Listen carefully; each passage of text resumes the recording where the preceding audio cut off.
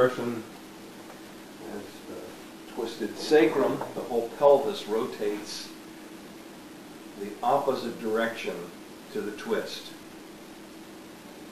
And when the pelvis rotates, the shoulders also rotate the opposite direction from the pelvis.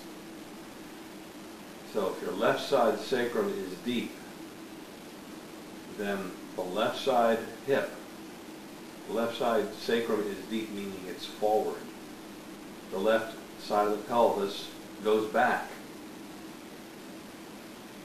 When the left side of the pelvis goes back, the right shoulder goes back. That's the relationship of walking.